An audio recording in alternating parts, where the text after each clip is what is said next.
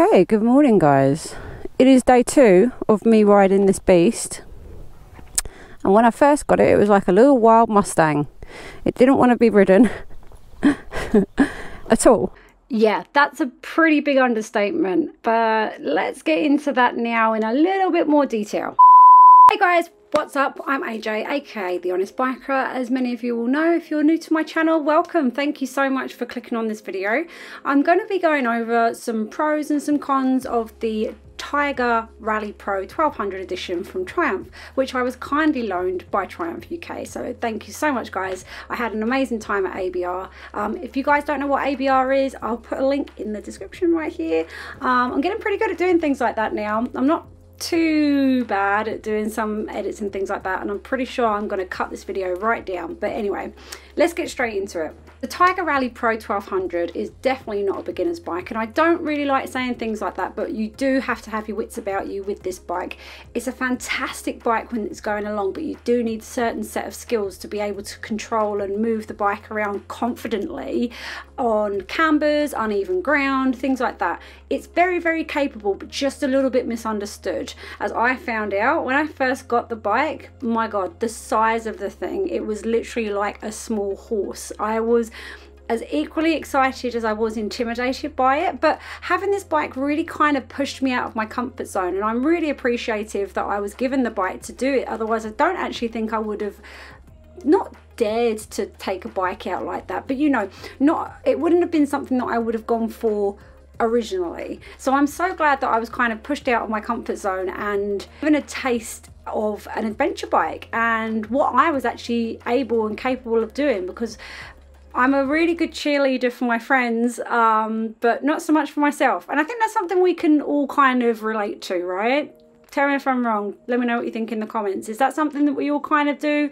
We're all kind of a little bit of our own worst enemy, our own worst critic. But anyway, I digress.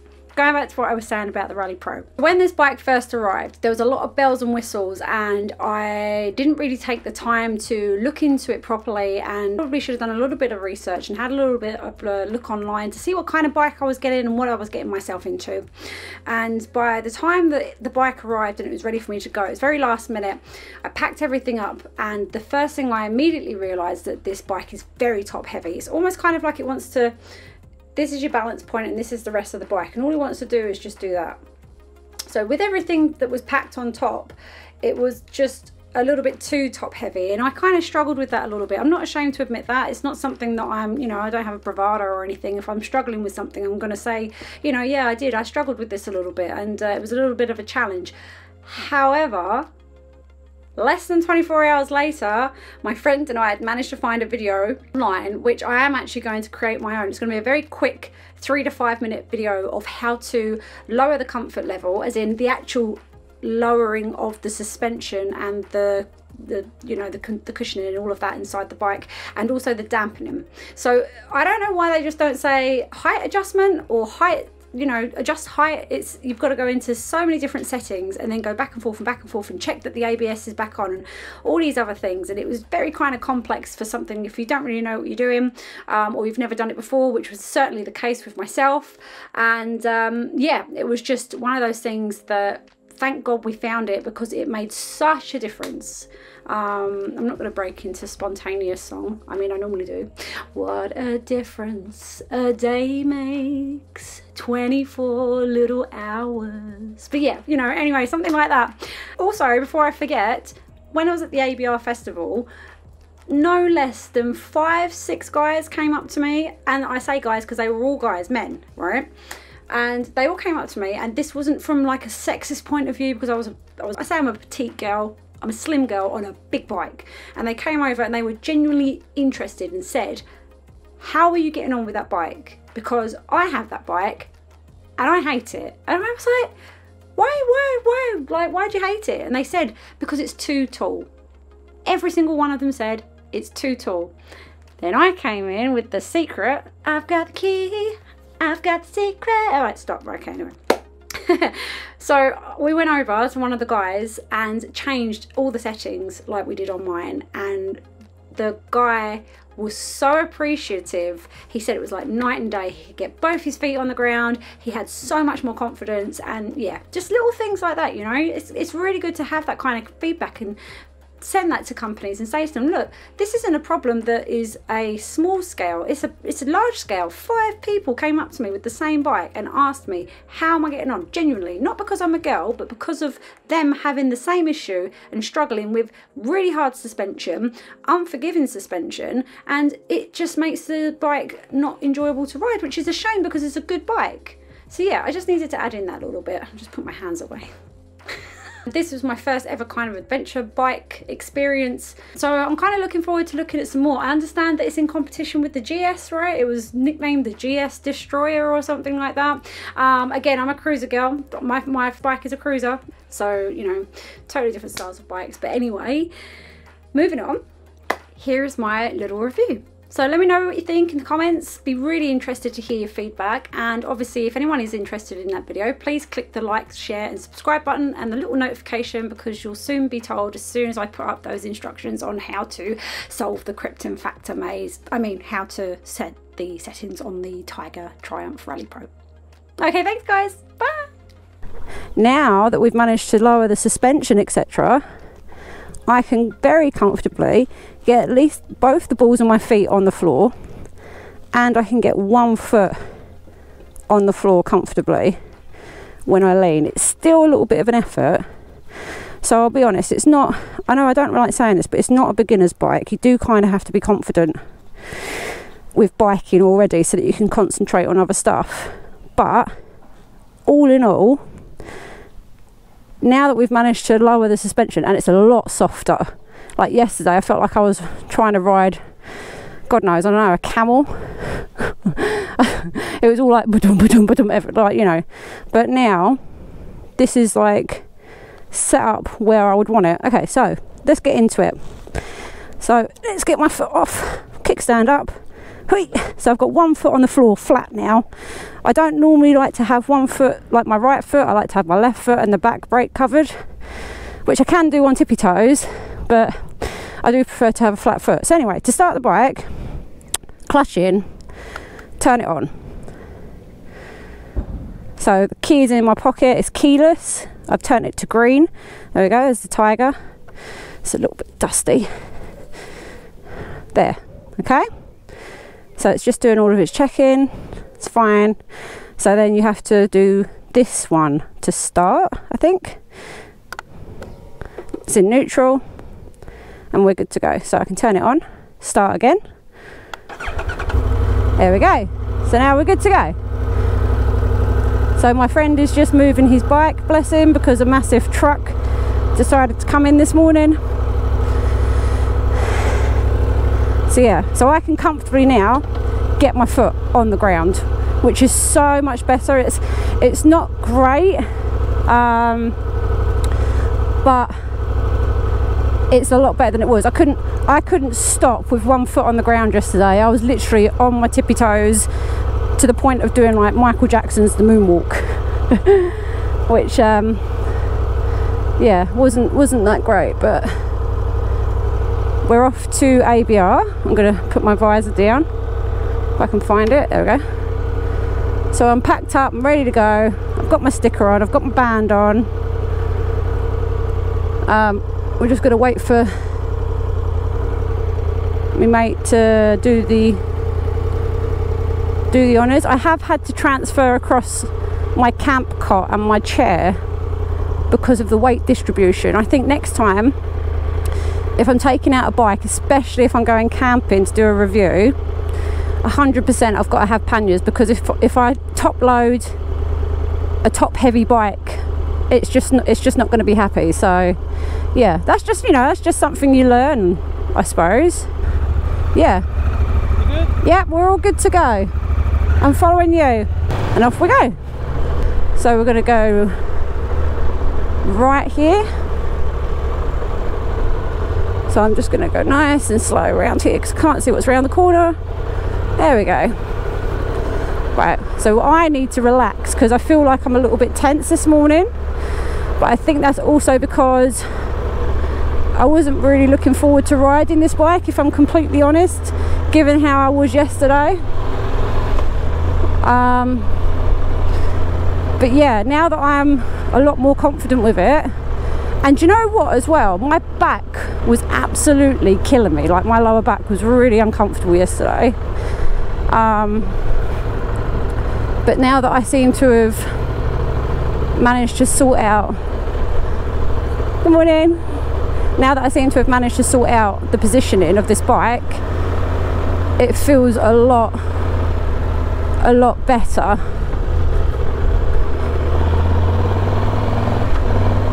I keep forgetting that it's got a quick shifter as well, so you don't always have to use the clutch, but I think where on my bike I'm so used to doing it,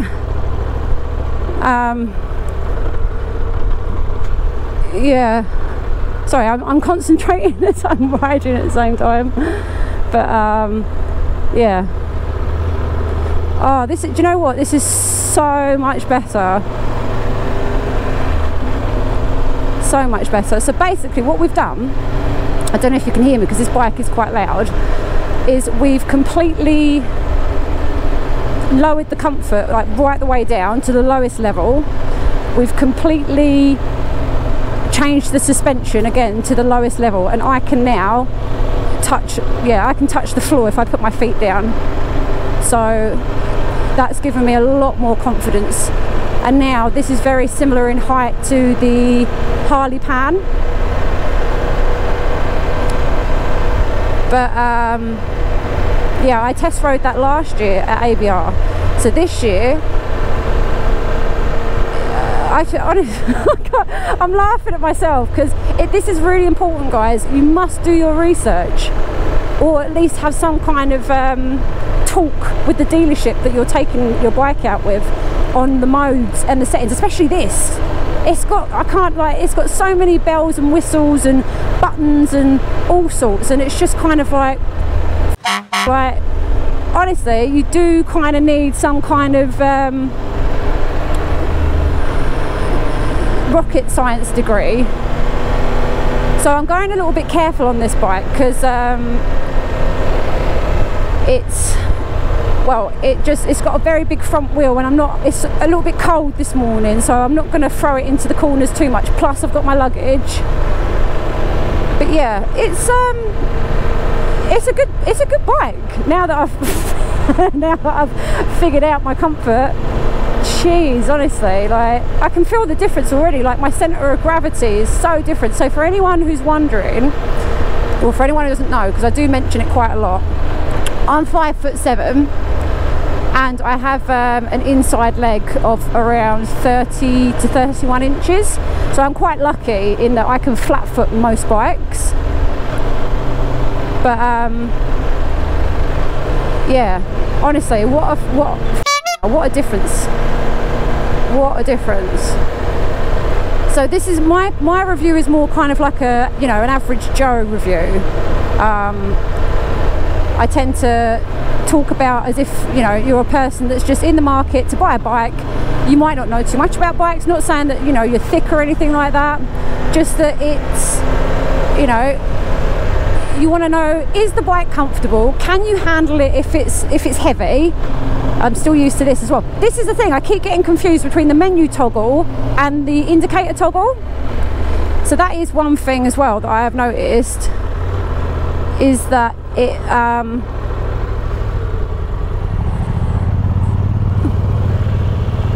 there we go, sorry, road. Yeah, that is one thing I have noticed, is that I do keep hitting the indicator quite a lot, the menu button. So I don't know if people are just going to be like, oh, you know, typical bikes. And the only thing I find as well is that this is like right in my eye line.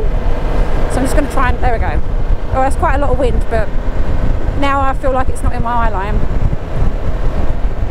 Because I think the screen only goes as high as that, and then that is literally on my eye line. So there we go, just down a little bit. So apologies if this is now a little bit windy. There we go, I just use that quick shifter, which does help with my hands because I get RSI as well. And on my old bike, I have a throttle assist, like a little paddle, and it really helps. I'll put a picture in the description, in the video. And yeah, I can't believe the difference. I can't believe the difference, honestly. What an absolute...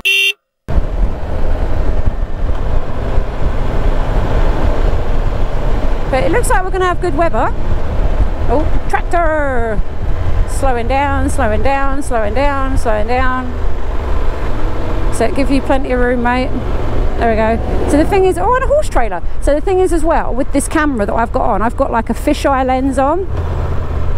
And yeah, I've got a fisheye lens on. So it makes things seem a lot further away than they actually are. Oh, got my indicator on still. See, I've pressed this thinking it's the indicator and it's not, it's there. But on some places you have the indicators on the wing mirrors, which would be really helpful, but not on here. Oh, friend! Another little friend.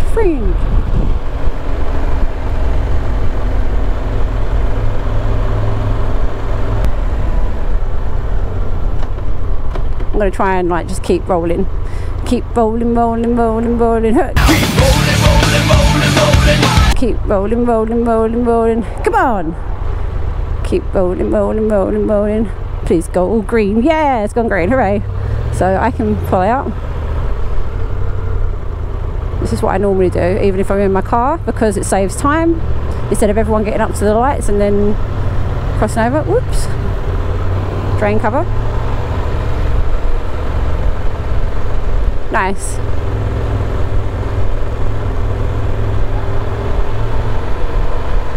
Quick shifter again. There you go. So the only thing I found with this, which I found on another review, is that I don't know why. I'll avoid that drain cover. But this bike really dips quite a bit when it brakes, like at the front. So I do mainly 80% rear brake, and then I make up the rest with the front brake, and then it's like, yeah.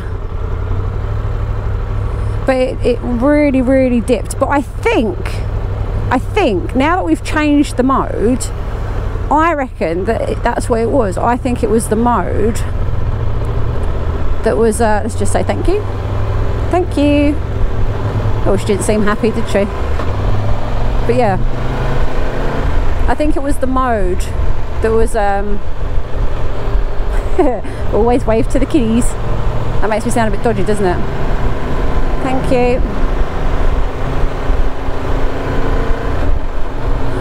Sorry, I've gone off track. What was I going to say? Oh yeah, so always wave to the kiddies, and you know, because inspiring the next generation and stuff. But anyway, ever since we've changed the mode, it doesn't want to dip on me at all. So that's really good. No need to brake, clear road, let's go. There we go. There's that quick shifter again. And it's definitely got some beans, which is nice. Yeah, quite comfortably. This says 52 on the speedometer, which on a GPS like kind of mode, you know, on your sat nav, it would say around 50. So it's always about 2 or 3 miles per hour out. It's actually now a very comfortable bike. I can't believe it. Oh dear. So as you can see, guys, I actually ended up getting on with this bike pretty well, and I did give it a rough time when I first started out, but here's one of the main benefits. Look how easy it is to overtake.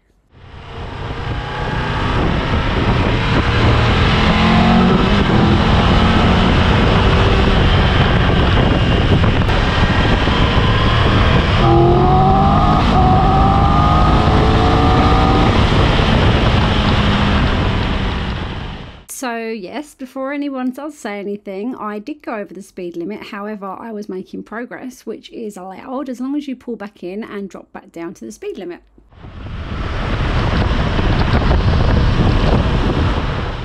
So all in all, my review on the Tiger Rally Pro 1200 is it isn't a bad bike, it's just kind of misunderstood. And once you've kind of got your head wrapped around all of the menu and the settings and the toggles and the buttons, it's really not a bad bike. However, you do need to do your research, and I strongly recommend you go down to your local dealership and do a test ride, sit on the bike, see if it's for you, because obviously bikes are like chocolates and you never really know what you're gonna get until you go in and you open the box and maybe give it a little nibble.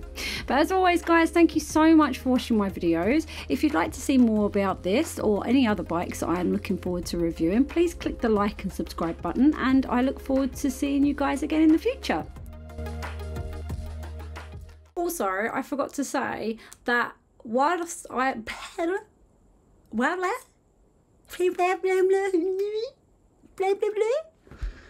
this is why we write a script.